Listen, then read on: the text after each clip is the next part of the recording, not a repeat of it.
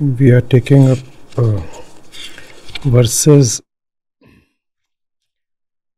19 to 21 of the second chapter of Srimad Bhagavad Gita. The underlying principle first.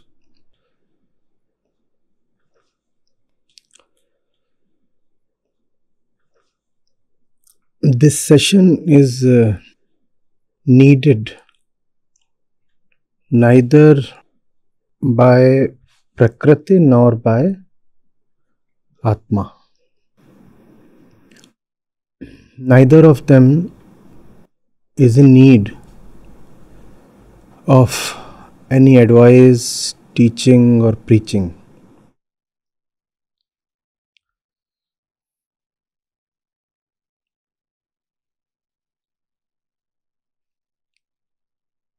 Atma is pure non-dual consciousness,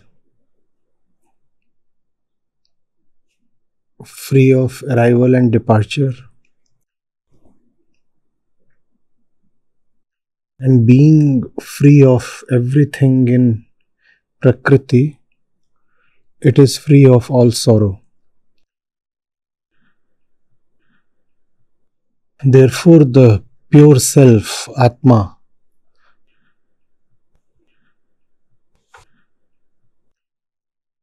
needs no healing.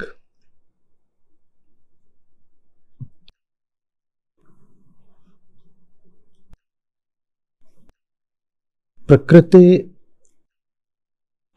is a self-sufficient system with no experiencer at all. Therefore, there is nobody there to experience any kind of sorrow. Hence, Prakriti too does not need any teacher or healing or guru, any sermon. Who is to be addressed then? Who is to be healed? It is the fantastic entity called the ego.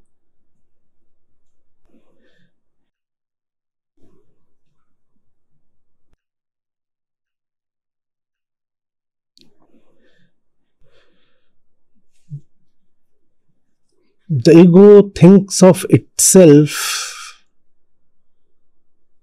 as something real, therefore it calls itself the truth. Says, I am the self.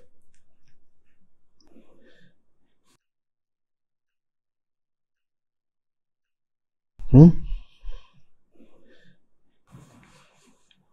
am real. The thing is, it is just real unto itself. Yes, the ego is real. To whom? To itself.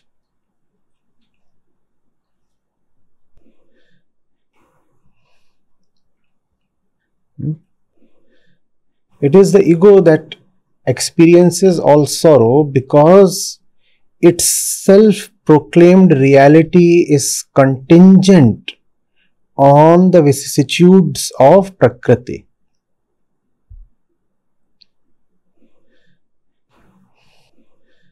Atma is real in a non-dual way. Hence, it does not lean upon anything to ensure its completeness. It is complete within itself without needing any predicates from Prakriti. On the other hand, the completeness of the ego is always dependent on objects from Prakriti.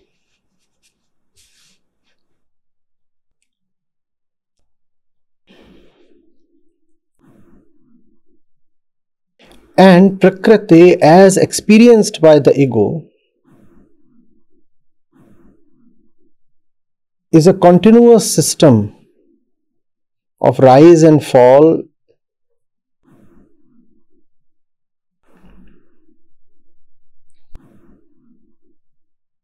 and change of form.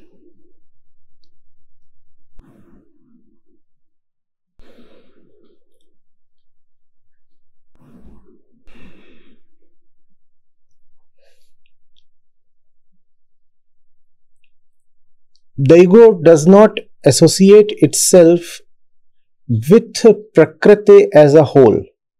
It cannot. Because it is little, therefore dualistic. It needs an other to have its own existence. If the ego is associated with or predicated on the entirety of Prakriti, then there is no other. If there is no other, the ego cannot exist. Every small thing necessarily needs an other.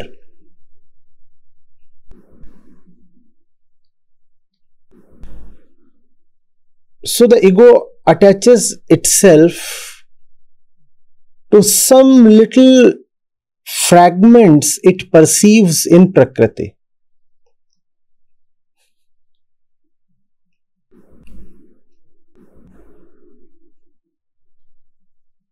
And as we said, everything in Prakriti is continuously experiencing a change in form. Change in form.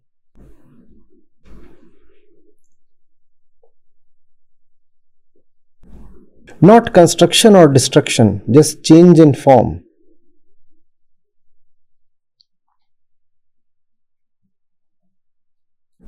But if you are attached to water and the water turns to vapor or ice, for you it is not change of form, it is death.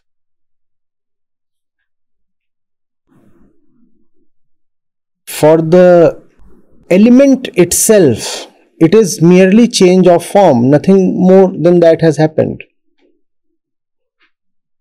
But if you were attached to water specifically, for you it means death. The water is no more there. So you are no more there. You are gone. From this arises the mighty scare of mankind called death. The ego, as we said, is a fantastic element that arises from Prakriti and becomes the sole experiencer of Prakriti, the sole perceiver of Prakriti.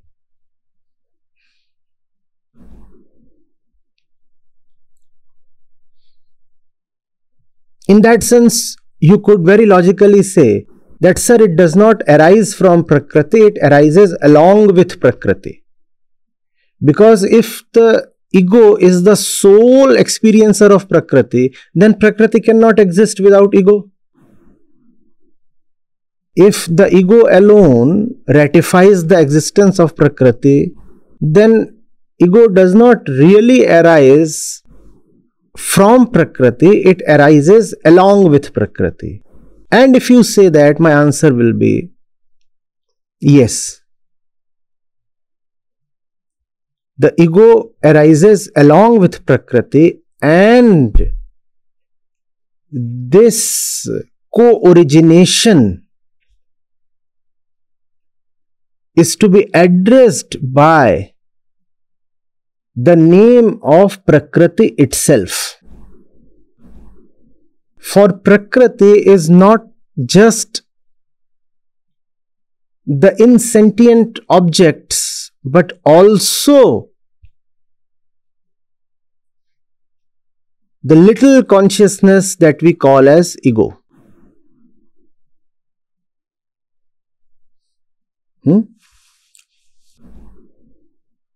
Both these together are called as Prakriti.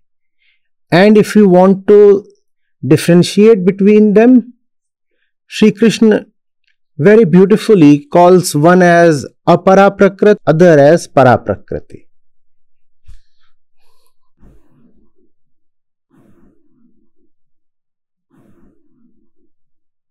The world of inanimate objects as seen by the ego is called apara prakriti.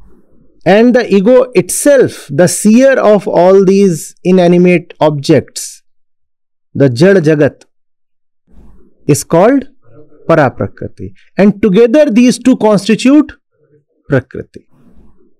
So yes, you are right if you say that the ego does not arise from prakriti, it arises along with prakriti. You are right.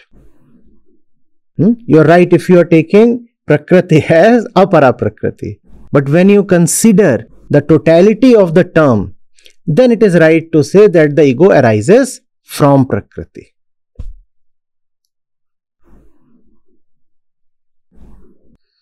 Are you getting it? What is the ego? Does it really exist? It exists only to itself. It exists as long as it is looking at the world in an enarmored way. So the answer isn't absolute. The answer is contingent on who you are. And it's a beautiful question to ask. Does the ego exist or not? It does exist. If you are inebriated, besotted, then it does exist. Pay attention and it does not. So it depends on your state. Does the ego exist? It depends on the state of the ego itself. If the ego is attentive, it does not exist. If the ego is inattentive, it exists. To whom does it exist? Only to itself. Now you understand why the sole method of Vedanta is Atmagyan. If all that the ego wants is liberation from itself, which means coming to see its own non-existence, then the only way to see its non-existence is by paying attention to itself.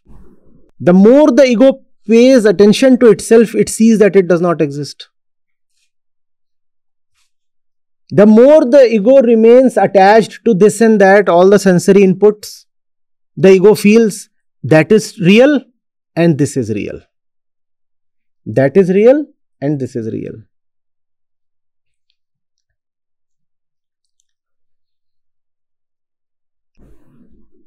What is the definition of reality in Vedanta? In general, we call something real if we can perceive it, verify it through senses. No, that is not the definition of reality in Vedanta.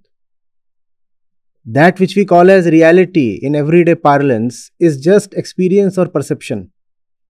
In Vedanta, the real is that which cannot be tested by anything. Because if something can be tested by something, it means that thing is dependent on the tester. The real, therefore, is not available to verification. The real is that whose existence is not at all contingent on something else. You see, how do you test something's existence? By varying the condition. You walk into a room, the room is dark. How do you test whether or not there is somebody in the room? You change the conditions of the room. You change the darkness to illumination and immediately you can verify. Are you getting it?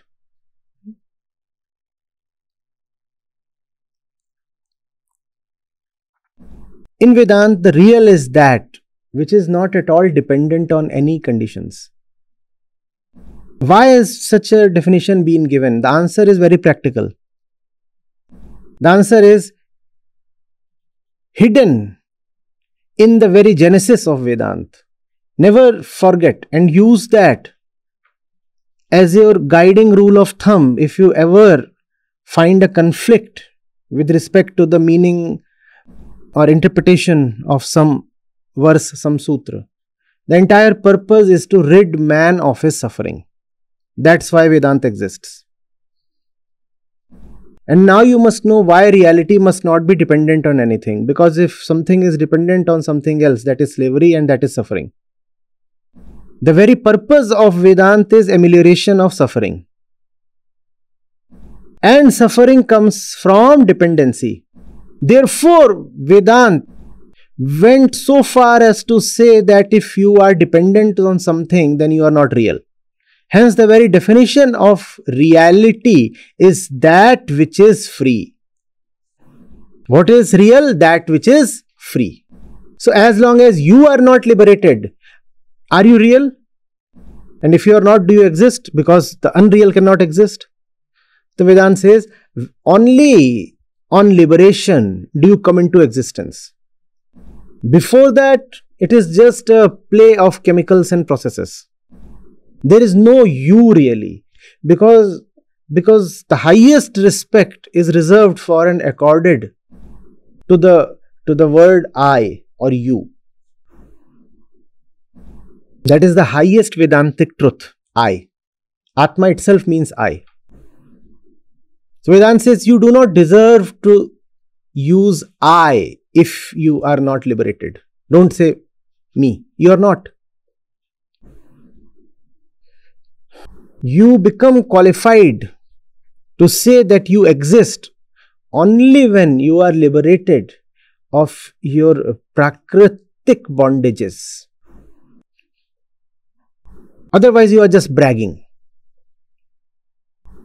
I am doing that, I belong there, I am going to do that. I have such dreams, I have such relationships.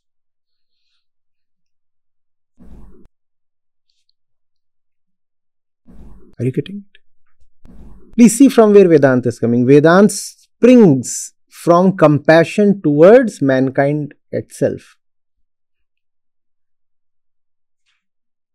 And those who could see realized that all suffering, all our tears, it's a very human enterprise. Please understand. It's not just a philosophy for the sake of it. Something very important is at stake. Vedanta is not philosophy for the sake of philosophy. Vedanta is philosophy for the sake of mankind. Your liberation is the purpose of Vedanta, not some abstract principle like discovery of truth. If you simply say philosophy, that simply means, I like the truth, I want to venture into it, I love exploring the truth. That is philosophy. Vedanta is beyond that. The truth is unknowable. So, I'm not going to get into something as abstract as that. I want to know how do I wipe off my tears. That's the purpose of Vedanta. And with that purpose begins a philosophical pursuit. So there is philosophy, there is hardcore philosophy, there is top-notch philosophy. But that philosophy is not for its own sake. It's a beautiful thing. Please understand, there is a life lesson here. Something is being done just to help the other. The purpose is not to create the highest form of literature that mankind has known. No. That was not the purpose. But something extremely sublime and beautiful sprang from the kind-hearted approach to help the other. My purpose was to help you. And in the process of helping you, something extremely beautiful and precious just came up. I didn't intend to. It spontaneously came up. That's what the Upanishads are. That's what the entire Vedantic corpus is. It just came. The rishis were not fond of proclaiming to the world that they are great authors or philosophers. So many times we do not even know where the particular verse is coming from. Even Bhagavad Gita, we are told Ved Vyas. Now Ved Vyas appears more like a qualification more like a title than the specific name of a particular person. Are you getting it?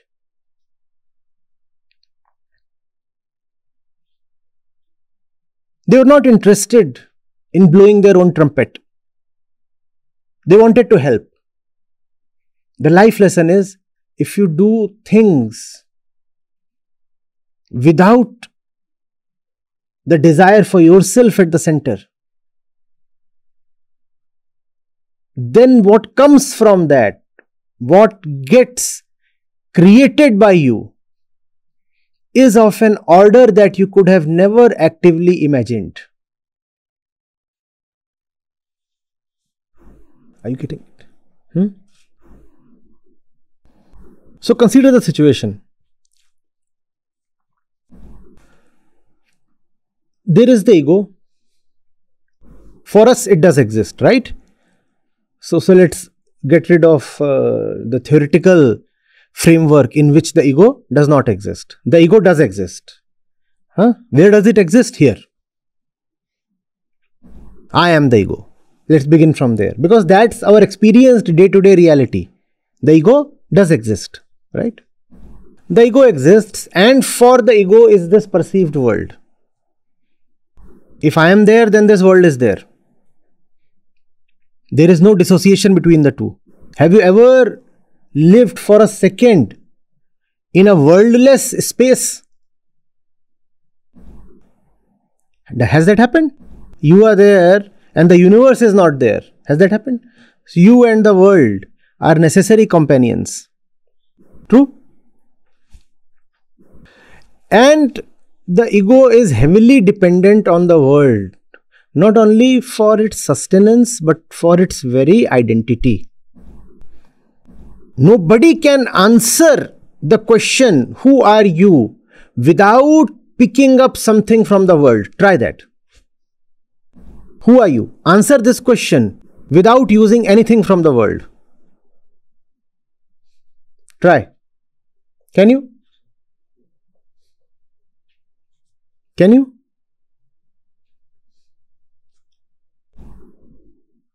Try. And then think of the kind of helplessness it is. Who are you? Finished. Finished. Even if you say I am, you still have used a language from the world. Though that's probably the maximum you can liberate yourself from the world. Even while giving an answer. Somebody asks you, who are you? And you say, I am. That's the maximum extent of your liberation possible. But even that liberation is so conditional, so limited.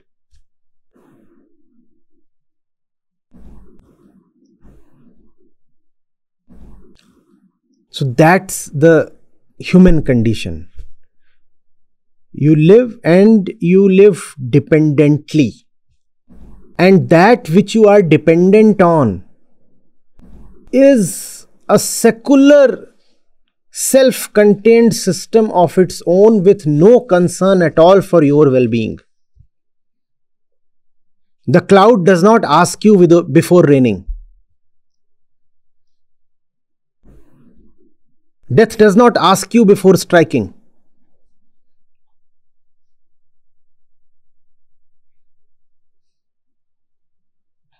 If you take in some toxin, it does not ask you before hurting you. You thought it was some good sweetmeat, went in and started doing all kinds of nasty things. It took your permission. So I live dependent on you and you are extremely autonomous. You give two hoots to my desires and my concerns. Does it not happen? You go to a river and you put your toe in it. For your sake, does the water adjust the temperature? The temperature will remain what it is. If you like it, good, otherwise. Is that not so?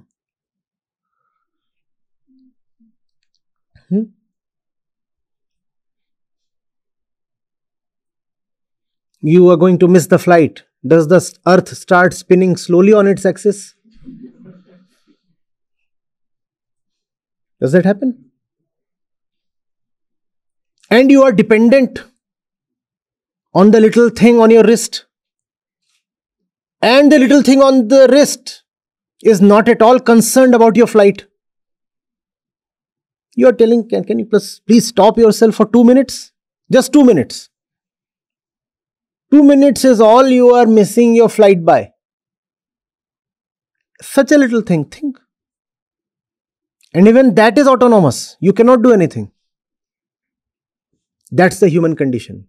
You live in an extremely dependent way on the world, and the world is independent of you.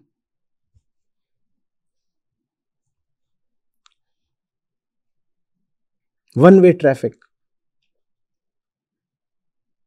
You are dependent on the world, and the world is independent of you. You drop dead right now. Do the stars start wailing? It does not matter even to the rat or the crow. Or does it? You have just dropped dead and 2 lizards are mating right over your head. That's the worth of your life.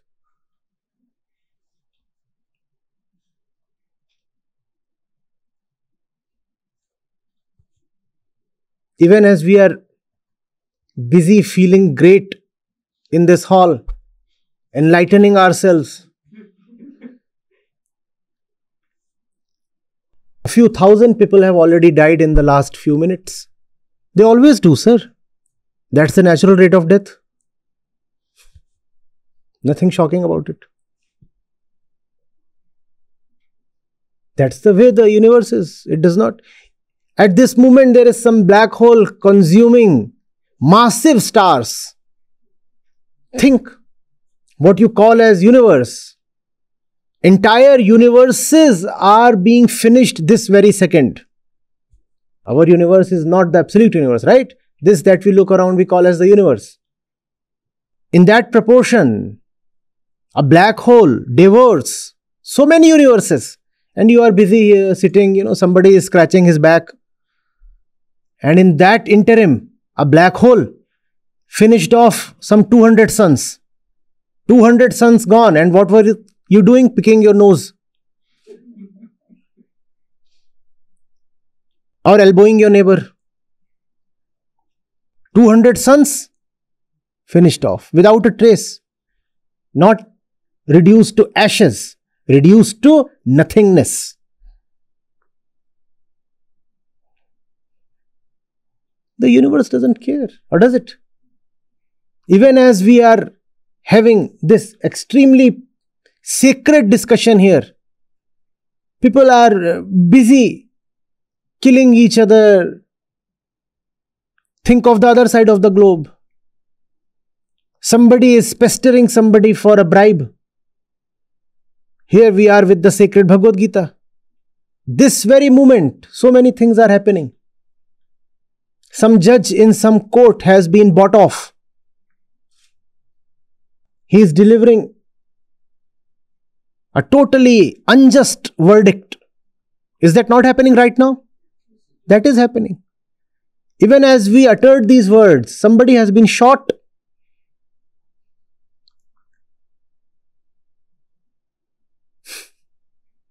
Somebody just succumbed to his chronic illness. Is that not happening? This moment somebody succumbed to his chronic illness, somewhere in Argentina, let's say. And we are talking of only the human species. If you include all species, we can't even imagine what all is going on.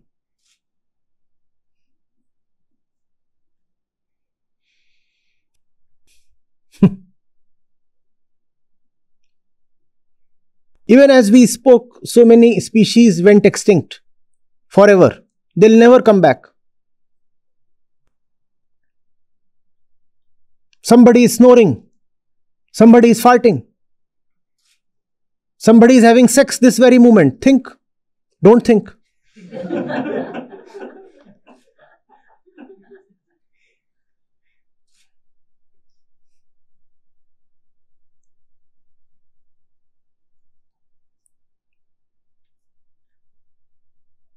Who are you? Nobody. With you, without you.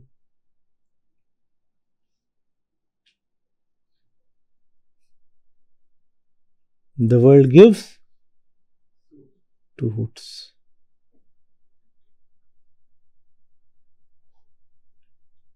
This moment, if your chair suddenly falls vacant, even the CCTV will not bother to note. You will have to zoom in and see where is the fellow under the chair or where.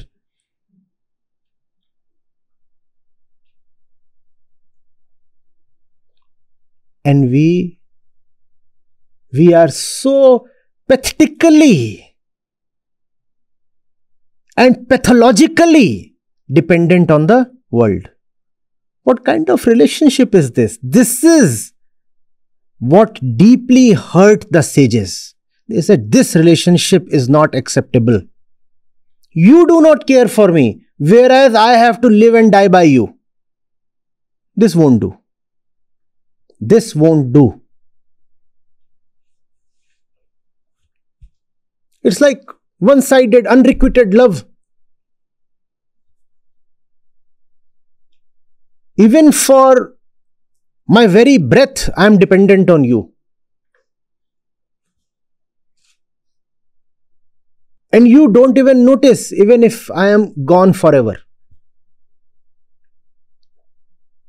Is that not so? Now, there are two ways to approach this situation. One way is, it is not as if nobody cares for me. I have 2.5 people in my life who do care for me. They care for you because, you have written a will for them. A lot of their comforts and security and emotional needs depend on you, or physical needs depend on you. Therefore, they care for you. They care for you only in this moment. 10 years hence, their needs will no more be dependent on you. Then even they will not care for you. So one way is to say that it is not as if I am absolutely inconsequential. I do matter.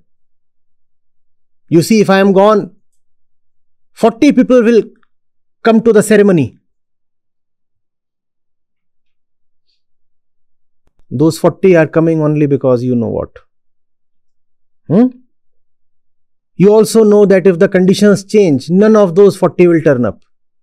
There is something about the conditions that is making those 40 turn up.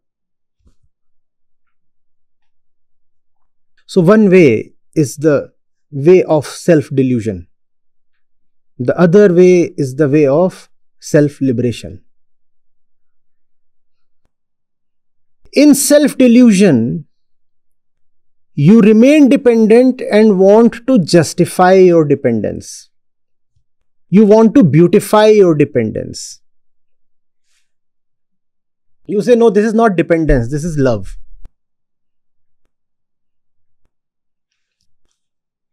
I am not a prisoner. I have agreed and am cooperating to be in this great mansion that you call as the prison. It is not a prison, it is a mansion. And I am here by my own will. I am not held captive here. I am just cooperating. I am just fulfilling my due responsibilities. One way is this. Then you can say, I am not in bondage at all, so why do I need liberation? This is not the way of the sage. The rishi, by his very definition, is the biggest rebel possible. Rishi is rebellion. Think of that long flowing white beard as his flag.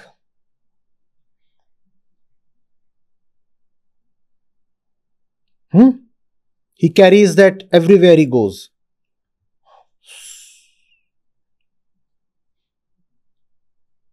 That's the mark of the rebels. I'm not saying everybody who has a beard is a rebel. Please. Are you getting it? The fellow says, irrespective of how I carve out my relationships with this thing, I will remain a slave, a serf, a vassal. Maybe I'll have some autonomy, but that will be a conferred autonomy, not an earned autonomy, not an autonomous autonomy. It will be a dependent, contingent autonomy. Somebody, like, you have vassals. Vassals, you understand? So there is the king, and then there is some kind of a feudal lord. And the king says, fine, you can control that particular area. 40 villages will be under your command. So that fellow says, right, I am the lord of those 40 villages. But you are not the absolute lord of those 40 villages. The king is over you. Like you had kingdoms in India, even in the British era. Were they really sovereign? The fellow used to call himself the king of such and such state. But he was not really the king. The kingship was a dependent one. The sage is not happy with all that. Not at all satisfied. The sage says, I need to have a relationship in which if you cannot depend on me, then I too will not depend on you. I cannot change your rules, obviously. This freedom from dependence, this freedom from total helplessness is liberation. Liberation for the ego, because I am the ego. And I kept remaining dependent. I do not want to remain dependent. I go into myself and ask, why do I remain dependent? The answer is because you want something from there. Why do I want something from there? The answer is because I think I lack in that thing. Why do you think you lack in that thing?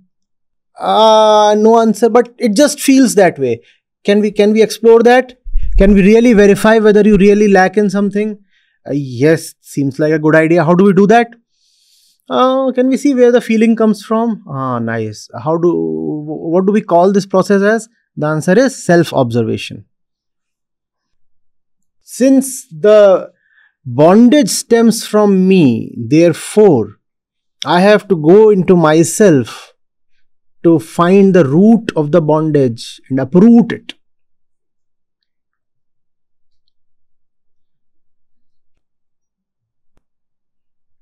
Otherwise, it is very indignified. Do you see the indignity? Think of being in relationship with someone and you do not matter at all to that person. Whereas for money you depend on that person. For food you depend on that person. For identity you depend on that person. For house you depend on that person. For clothes you depend on that person. For emotional support you depend on that person. For physical support you depend on that person. You would enjoy this condition? Would you? That's the condition of mankind by birth. That's how we are condemned to be born. Extremely vulnerable and totally dependent.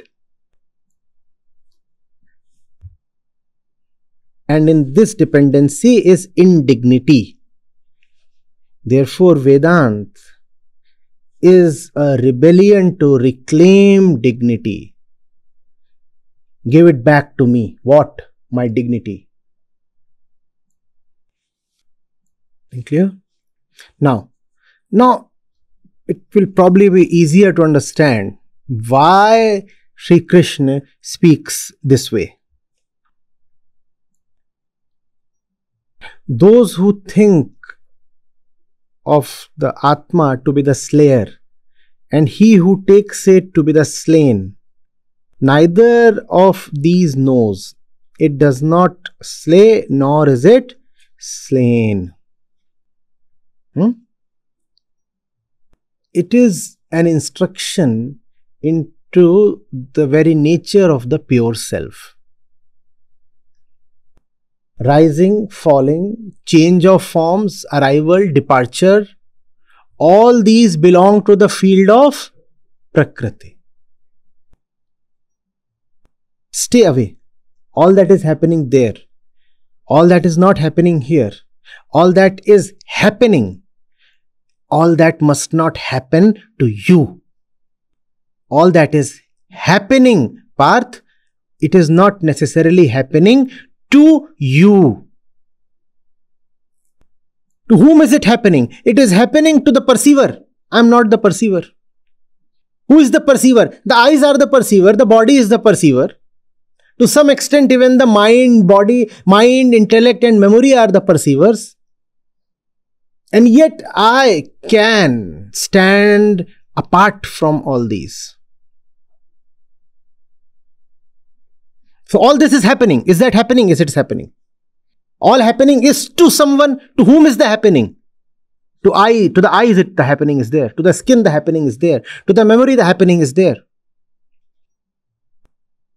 Freedom lies in being able to see the other eye and call your normal eye as the other one. The ego is there and things are happening to the ego. Obviously, the ego is experiencing pain. Is the pain there? Yes, the pain is there. Not to me. There are two eyes now. There are two eyes. It's very strange. In non-duality, there are two eyes. And in duality, there is only one eye. In duality, there is only one eye called the ego. Called the ego. Does the ego experience anything called the other eye, the true self? No. So in duality, there is only one eye called the ego.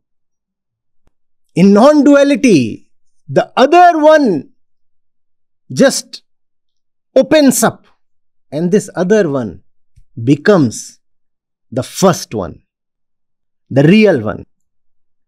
Let us simply say the only one. Because the only one, therefore non-duality. Only one, why? Because that's who I am. That's who I am. Then what is that one that is experiencing the pain? That is a product of the body. That is not who I am. Therefore non-duality. Then when there is a single I, why do you call that duality? Because there are two for that single I, me and the world. Therefore it is dualistic. In that single I framework, there is the I called the ego and there is the world. So there are two, hence it is dualistic. But when there are those two eyes, then what is real? Only the I. The other two are playing with each other. The world and the ego, they are playing with each other. And both of them are just playthings to each other. Let them do whatever they want to do. Minus is contained only in the pure self. Therefore non-duality.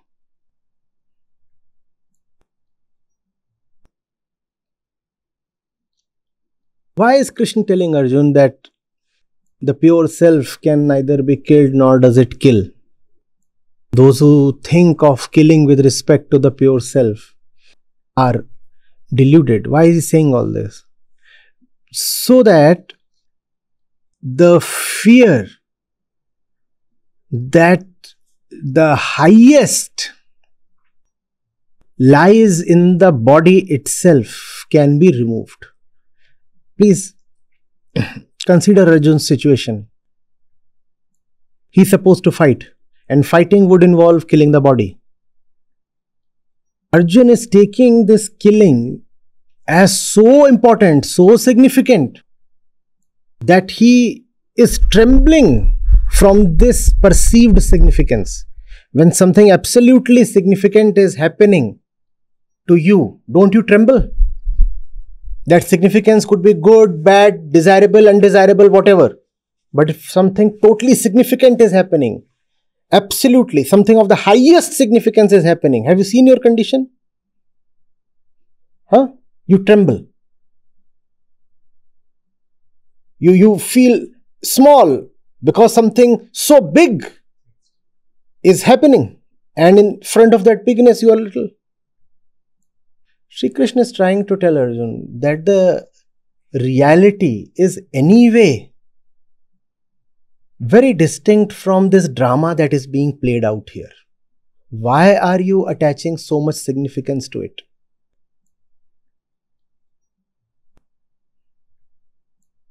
You will shoot, they will fire, all that is okay.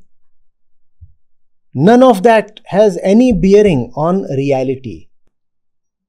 Somebody will get killed, somebody will kill. None of that has any bearing on the reality. Hence he is saying, Atma can neither be killed nor does it kill. Which means that all this killing that will happen here has nothing to do with the absolute truth. Hence you need not give an absolute weightage to these happenings. It is because you are giving an absolute importance to this happening that you are nervous. And trembling.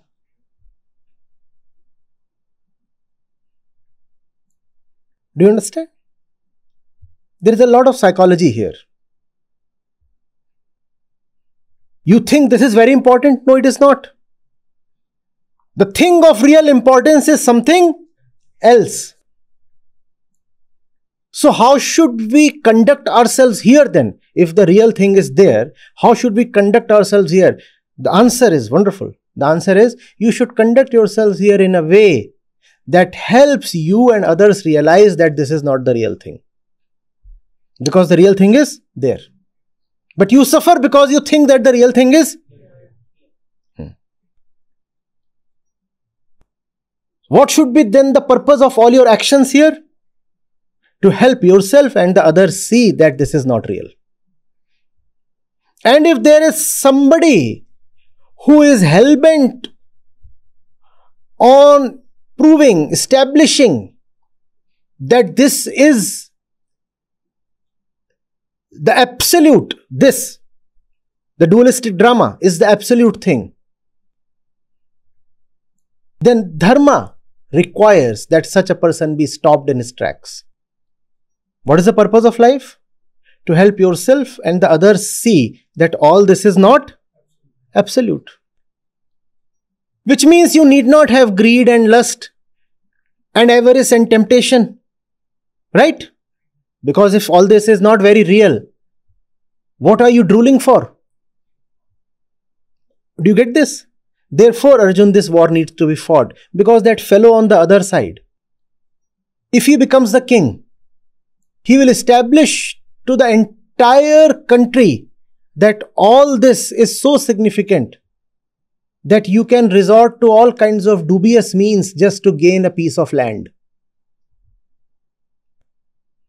Duryodhan's ascension to the throne would establish to the entire population that the throne and the land and the power and the pelf are so valuable, so absolutely valuable, that anything can be done for their sake.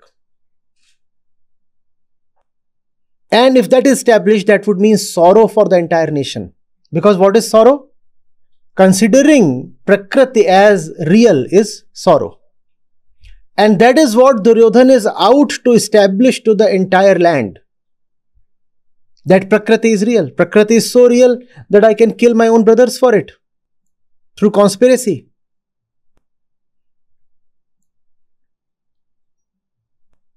Therefore fight. Fight. If you are killed, that is okay. Who says you were alive anyway? If they are killed, that too is okay. The real thing is somewhere else. Arjun will be very justified in asking if the real thing is somewhere else. Why do we fight at all? Let me just go and sleep somewhere. Anyway, the absolute lies neither in fighting nor in sleeping. So let me simply go and sleep somewhere. Yes, you can do that. But that would mean that sorrow would continue. And the purpose of the sage, as we have repeatedly seen today, is the elimination of sorrow. Duryodhana on the throne would mean sorrow to the kingdom.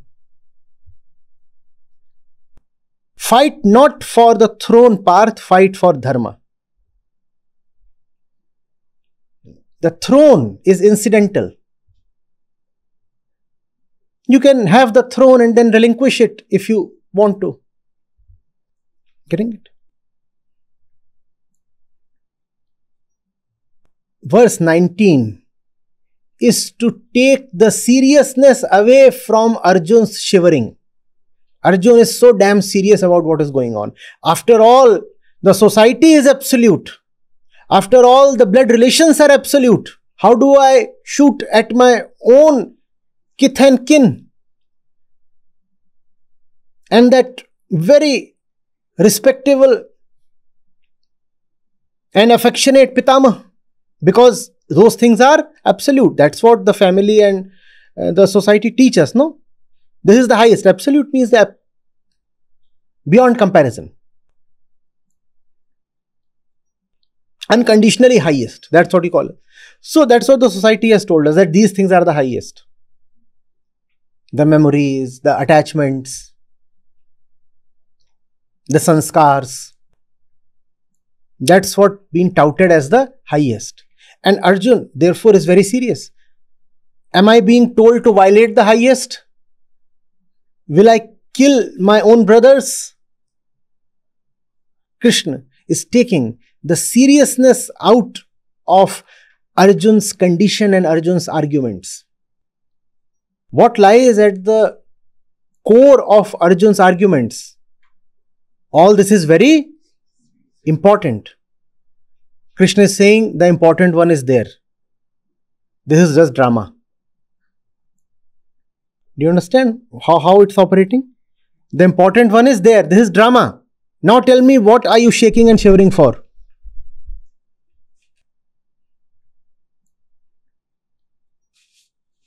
Then Arjun should say, if this is just drama, then let me run away. Because it's very much possible that in drama, a particular character just runs away. And then Krishna would say, if you run away, then this would be a very melancholy drama. Then this would be a drama full of lot of suffering. Therefore, fight. Knowing fully well that this is a drama, fight. Getting it?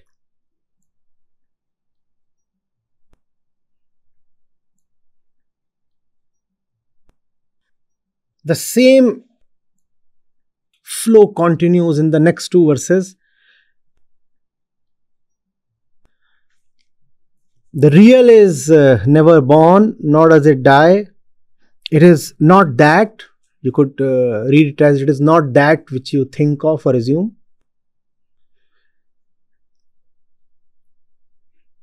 Not having been, it again comes to being. It is unborn, eternal, changeless, ever itself. The body might be killed, that has no impact on the truth.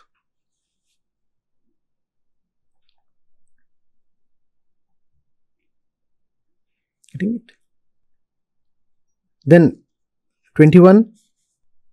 He who knows the self, the truth to be indestructible, changeless, birthless, immutable, how is he, Arjun, to kill someone or cause a killing? Because the word killing can apply only to something that is alive. The alive one is there. All this is just drama. So there is no killing happening here. It's almost like a Ramlila Manch. Lots of bodies will fall, but nobody will get killed. Arjun, play your part. No killing can happen. For something to be killed, it should first of all have ever been alive. Now, life is possible only to that. And if someone is so liberated as to have become that, then he is anyway liberated of the body. So even if you kill his body, he is not killed. Those who are not liberated, they are anyway not alive. Please understand the argument. Those who are not liberated, they are anyway not alive. They are a moving bunch of processes and chemicals like a machine. So the word killing does not apply to them. I have been sipping tea. Have I killed it?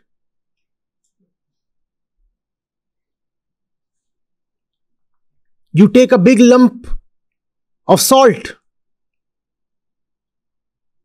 and you bludgeon it with a hammer. Have you killed it? Why not? It's reduced to particles now. Have you killed it? No. Killing does not apply to those with chemical consciousness. So they cannot be killed. And if someone who is not chemical anymore, who is liberated now, then that fellow anyway does not identify with the body. Even if the body falls, he is not killed. So either way, killing cannot happen. So what are you then so shaky and nervous for? Just deliver your dialogues. Perform your role. And get out. Get out as soon as possible. That's what we are all here for. No? Do you understand his argument, Krishna's argument? It's a beautiful argument. Anything that is happening in the field of Prakriti is unreal. Correct? Unreal. But to the ego, it is very, very real. So you must realize, first of all, that anything that you do in the field of Prakriti has no absolute significance at all. The entire world may disappear tomorrow. It makes no difference to the Atmagyani.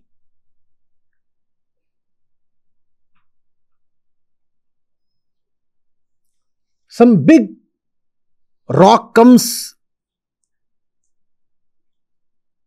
and strikes the earth. The entire planet is gone. Makes no difference to the self-knower. It's very strange. This one appears like a heartless person. No, he is extremely compassionate. But the thing is, it does not matter to him. Because he knows all this is just entire universes keep rising and falling. How does it matter? The entire play of Prakriti is just to me. If I say, oh, it's an eternal and vast, infinite universe, all that is just my saying. Otherwise, it is just my field of perception. My field of perception. Only as big as I am. There is no point calling it the colossal, infinite universe. It does not matter to the liberated one. Are you getting? But the liberated one also knows that once he was not liberated. He also knows that all those who are not liberated today have the potential to move to his own place. Therefore, knowing fully well that the drama does not matter, he still participates in it. He participates in it in a way that pulls people out of the drama. And that's how Sri Krishna is asking Arjun to fight the war. Yes, it is a drama, Arjun. First of all, you understand that. Secondly, don't allow those forces to win who will continue this drama of sorrow. Because the liberated one, he does not feel any sorrow. Those who are in the drama, they are feeling all the sorrow. Therefore, the drama must be conducted very meticulously. You cannot just dismiss the world and saying, oh, all this is Maya. You might be liberated or relatively liberated, so you are saying all this is Maya. But think of the one who is caught in Maya. He is the experiencer of sorrow. And the entire Vedantic stream begins as a rebellion against sorrow. Therefore, you cannot say, oh, even sorrow is unreal. No, sorry. That argument will not be bought. Sorrow is unreal to the one who is free of sorrow. The one who is experiencing sorrow, he has to be helped. That is at the core of all that Sri Krishna preaches to Arjun. Two grown-ups are rehearsing a particular scene in a play in front of a kid. And that particular scene involves aggressive, violent exchange of abuses and also blows, physical blows. They are rehearsing, let's say, at some time in the night, and the kid is still awake and the kid is watching them. And the kid is watching them and these two are rehearsing. And to the kid, the drama is real. And the kid gets terrified. The kid gets terrified. So what will the grown-ups do? They'll say, right, let's rehearse some other scene right now. Some other more amicable, more pleasant scene. More agreeable scene. And so they switch the scene. Now in this scene that is being watched by the kid, these two grown-ups are hugging each other and exchanging pleasantries instead of blows. Talking nice things and saying, yes, sir, would you want to have some tea? Was it not a drama then? Is it not a drama now? But the drama has to be conducted very meticulously, keeping in mind the interests of the kid. It is still a drama. It was even then a drama. Not that the drama is being taken as real. Krishna is not telling Arjun, take the drama as real. He is not saying, oh, the war is extremely important. No, he is not saying the war is extremely important. Look at the genius of Sri Krishna. He is saying the war is not at all important. Now fight. This is so different from motivation. In motivation, we tell someone, this is more important than your life. Plunge into it, give everything to it. Die for it. Because it is so very important. On the contrary, Sri Krishna is saying, Arjun, fight the war because it is not important. Know that it is not important at all. And then fight as if your life depends on it. Know that this is just a drama. This is just a drama. The real thing is Atma. Nahanyate hanyamane sharire. The bodies will fall. Atma remains untouched. Know that this is a drama. And then perform your role to perfection. Why should I perform my role to perfection? The answer is compassion. For the sake of the little kid who still does not know that this is a drama. For the kid, the drama is real. So what is the aim of the drama? To bring the kid to a point where he starts seeing that all this is a drama. That is exactly the role even Sri Krishna is playing in the drama. He is trying to bring kid Arjun to a point where Arjun sees that all this is a drama, yet it has to be played.